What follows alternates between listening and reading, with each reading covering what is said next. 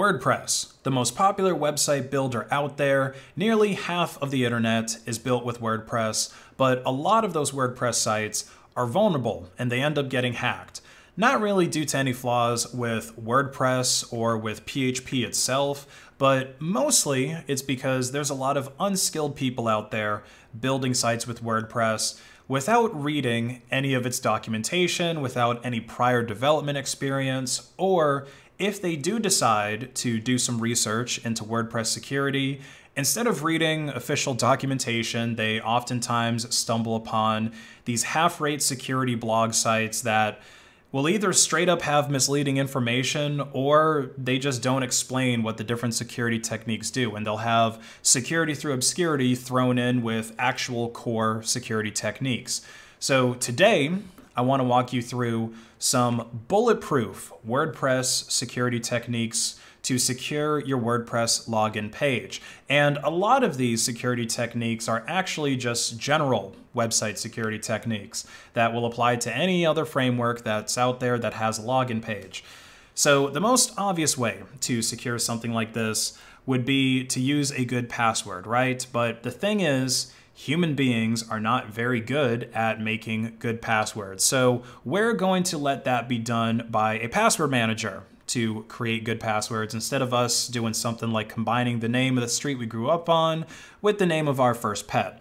Now, I recommend everyone use password managers, but I especially recommend them to people who are going to be administering websites, because if you're going to set up WordPress from scratch or any other software stack from scratch, then there's several different accounts and several different credentials that are involved. Like you've got the backend user, you've got the database user, the database credentials, you've got the SSH keys, or the password for the SSH keys, which is how you should be securing your SSH connection. You're going to have the WordPress admin, so this is going to be the account that you log in with here. And then you might also have passwords for different email accounts. Like you might have an email that's used for when people need to reset their login. You might have another email that's used for when people buy products to help them with tracking, so on and so forth. And I can guarantee that if you aren't using a password manager for a setup like this, then you're going to be using the same passwords over and over again for those different accounts, or you're just going to be using a simple permutation of a password that probably wasn't very good to begin with. Now, one thing I really like about KeePassXC is they don't just give you an arbitrary measurement of password complexity, but they actually tell you how many bits of entropy a password is. So this is a more realistic measurement of how strong it is. And by default, this is how it generates your passwords, 20 characters, and it uses upper and lower alphanumerics as well as symbols. So really good defaults, just had to point that out because you guys know how much I like defaults. At least this is how it is on Ubuntu. I don't know if other distros, maybe they have weaker or stronger defaults. But typically with this kind of setup, you're going to get 100 bits or more of entropy. Sometimes, kind of rarely, it'll be a little bit less.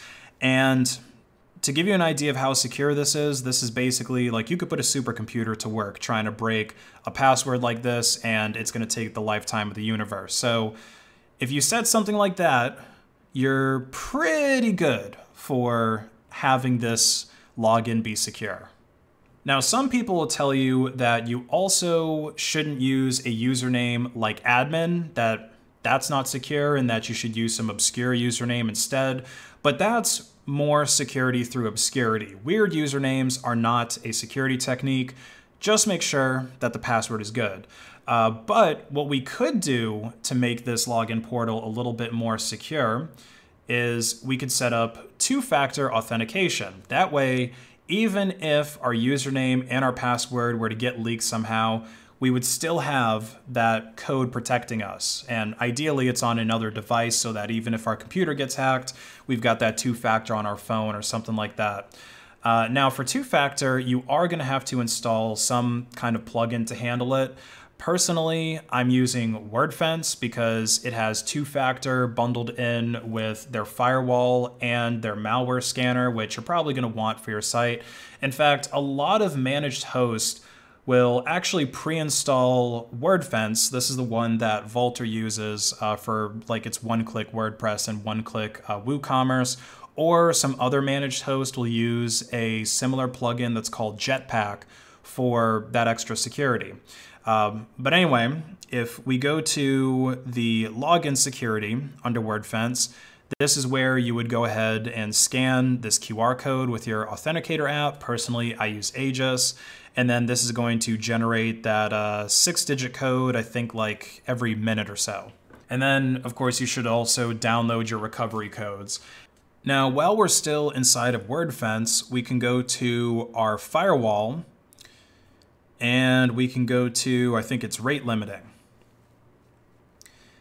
And here, we can make that login page more secure by limiting how many failures somebody can do in a certain amount of time. So by default, after 20 failed attempts, and this will also apply to you if you're trying to log in, or other people, if you're going to let other people have user accounts on your WordPress site, like to leave comments or whatever, then if they fail logging in 20 times, then they're going to be basically locked out, like they're not going to be able to log back in again for 4 hours. So to recap, our password would take billions of years to crack, and that's if it wasn't rate limited, but now you're going to get locked out for 4 hours every 20 attempts or so. And I've got two-factor set up with an authenticator app, so my WP login is pretty much bulletproof at this point, but we can actually take the security further by preventing would-be attackers from ever accessing this page in the first place. Now, there's a couple of ways to do this. The method that I see most security blogs talking about pretty much involves changing the name of the WP login page, either by doing it directly or through using a plugin, and the one that most of them recommend is Wps Hide Login. So the way that this works, if we go to Settings, Wps Hide Login, is just right in here, you put in whatever you want that page to be. By default, it's going to be login. So now, if I do a hard refresh of this page, you see at 404s, it's like, hey, we have no idea what WP login is, but if I go to login, it'll probably log me in automatically. Yeah, but let me go to log out, and then now you can see how it's supposed to look. So you just go to that login page instead, and it's going to present you with the page to log in. Now the thing is, renaming this page or redirecting it from another name with this plugin is really just security through obscurity, because an attacker could scan every directory on your site, and that's actually a pretty common step in penetration testing to here, let me log in real quick. That's a pretty common thing, is to just scan all the directories of your site using a program like GoBuster, and it can enumerate websites pretty quickly. Now, there are a couple of methods for slowing down that enumeration. For example, you could use firewalls like WordFence, or you could use fail to ban. You don't have to use a firewall like this. You could use a backend one. And if we go to rate limiting, I don't think it does any by default. Yeah, so you could set this up here, like if a human's page is not found, because that's basically what you would be looking for, and this is what that scanning would look like. You would just be seeing a whole bunch of HTTP responses for pages that don't exist. So, you know, you could set that where, let's say if somebody exceeds 960 per minute, then we're going to throttle them. That's probably a pretty good setting to put. But of course, this is going to be on a per IP basis, so who knows? You might be dealing with an attacker that's got a whole bunch of IP addresses at their disposal, and then they figure out that the limit is 960 per minute, so they just set up a script to switch IPs every time they hit that. So a more creative method of dealing with this, of dealing with someone trying to scan your for that page, is to just make it something that's not going to appear in any word list, you know, something that they can't brute force. Basically make it something sort of like a password. So why don't we just copy this one that we have here, and put in something like that. So I think this is like 32 characters, alphanumeric. Of course, you don't want to put symbols in here. And yeah, that's something that they're never going to be able to guess. So we can save our changes. Now, in order to access the login page, let's see, if I refresh, yeah, it tells me that one's not valid. We got to go here now. And it logs me in automatically, but I can just log out and boom. So obviously, if you're going to rename your login page to something crazy like this, you're going to want to make sure that you bookmark this page, or better yet, you could just copy the full URL, and of course yours wouldn't be localhost, it would be something.com, and put that into your WordPress admins on the URL. So put it in right here, and then you can easily copy it from KeePassXC when you're going to log in. But like I said, there is another method to block access to this page, and it's actually more effective than just changing the name to something else, and that is to restrict its access to a specific IP address.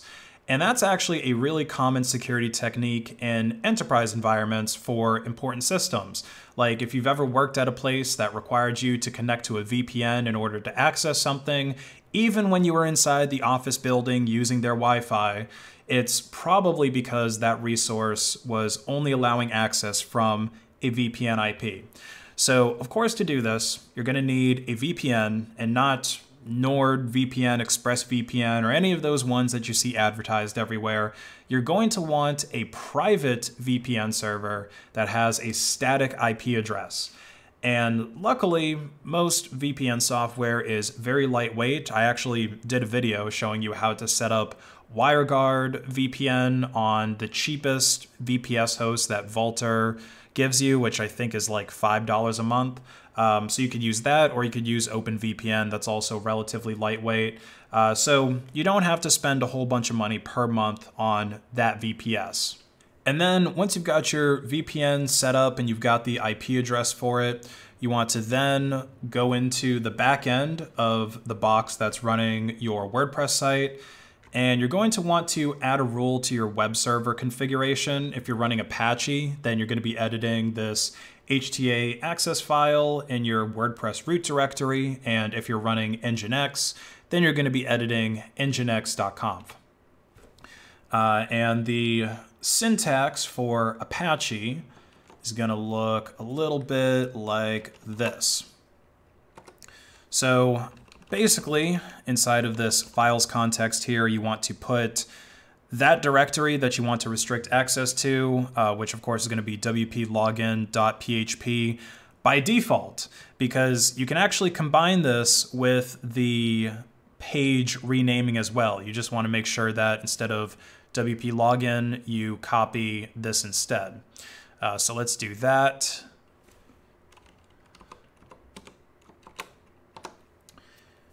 And here is where you're going to put the IP address for your VPN.